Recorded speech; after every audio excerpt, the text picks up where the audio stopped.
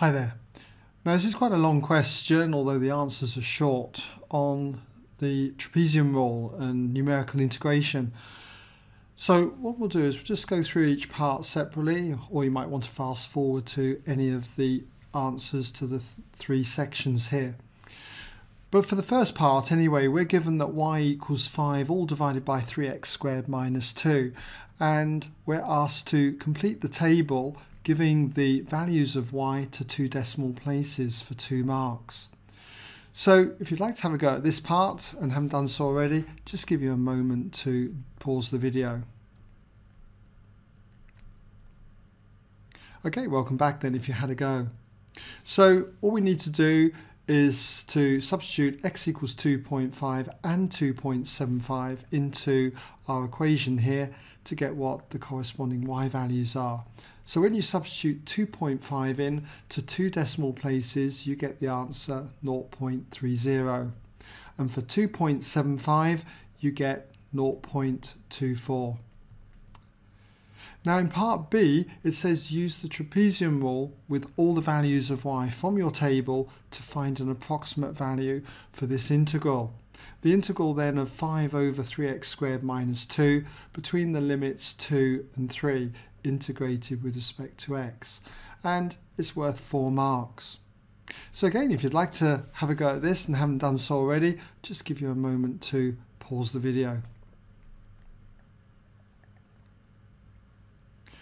Okay, welcome back if you had a go. Now I'm assuming that you're familiar with the trapezium rule. If not, just a very quick reminder, otherwise just check out my video tutorials on this on my website.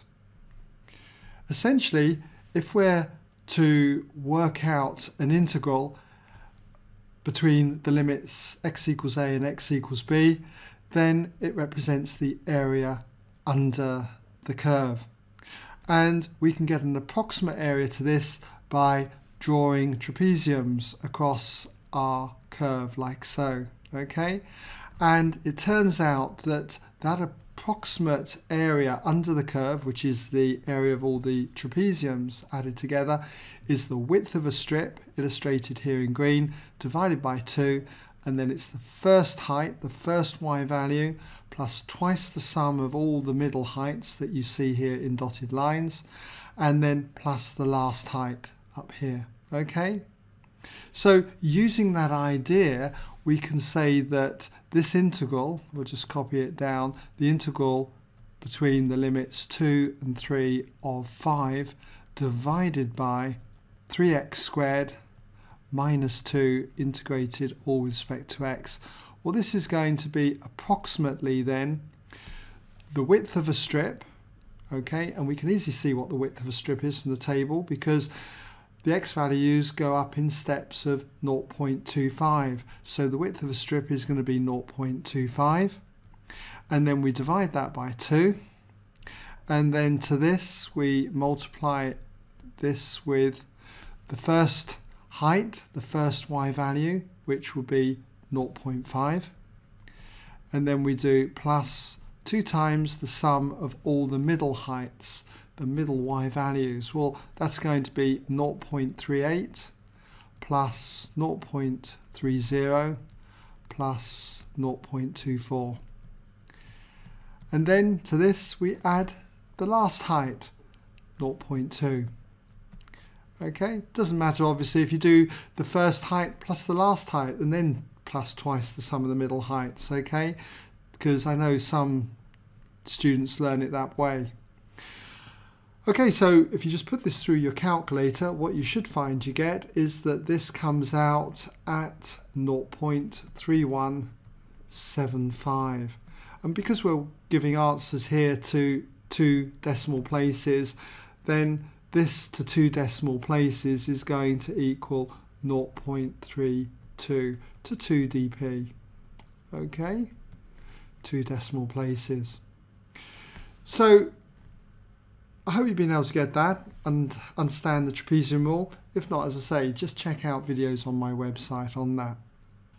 Okay, well, we now have the next part, which shows us this sketch. The sketch shows part of the curve then with the equation y equals 5 all divided by 3x squared minus 2 for values of x greater than 1.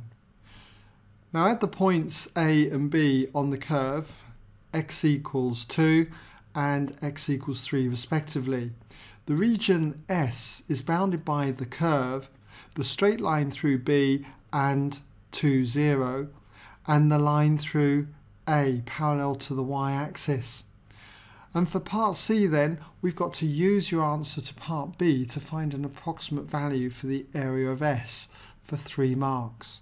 So again, you might like to pause the video and have a go at this, so I'll just give you a moment to do that.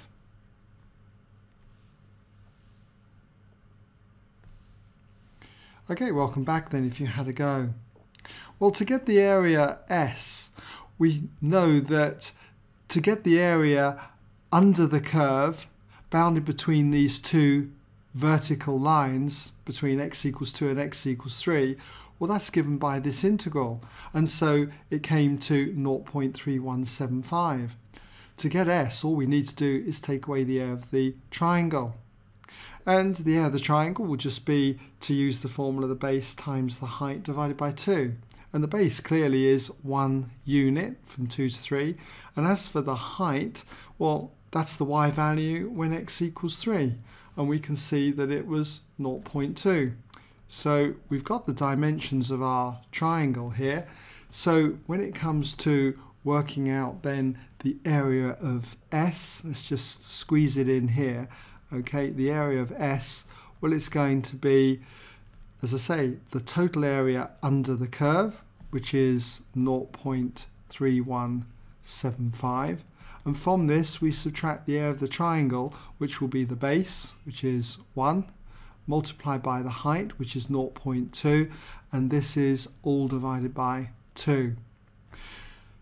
And if you work this out, you end up with 0.2175. And I'm just going to write in unit squared because it's an area. Okay,